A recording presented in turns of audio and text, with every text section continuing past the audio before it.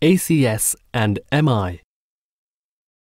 Acute coronary syndrome, or ACS, is a set of one or more conditions that cause the blockage of blood flow to the heart muscles, resulting in a myocardial infarction, or MI.